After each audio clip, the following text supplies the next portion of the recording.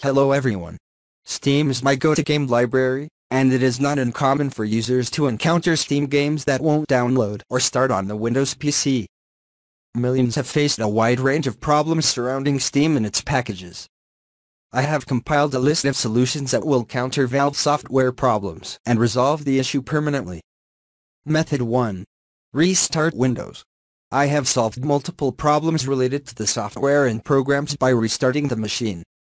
There might be a pending update that is waiting for the next reboot, and that could be causing the issue. Method 2. Steam Server Status. Open your browser. Go to Steam's official stats page. The number of players will drop significantly if the servers are offline or facing downtime. Method 3. Change Steam server location. Open the application and click on Steam from the top menu. Click on Settings from the drop-down menu.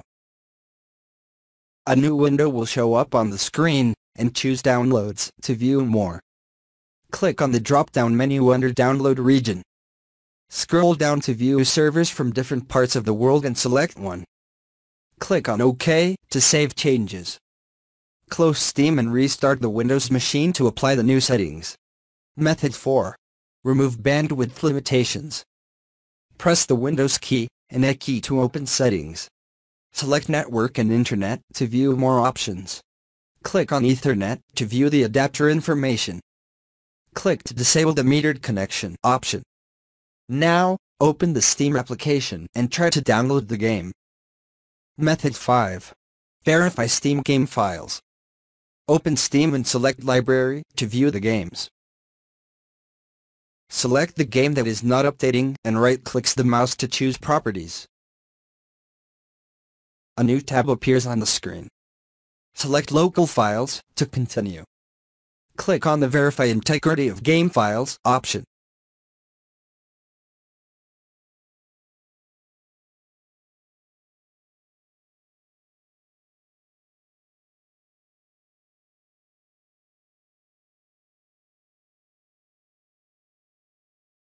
Let Steam verify the game files.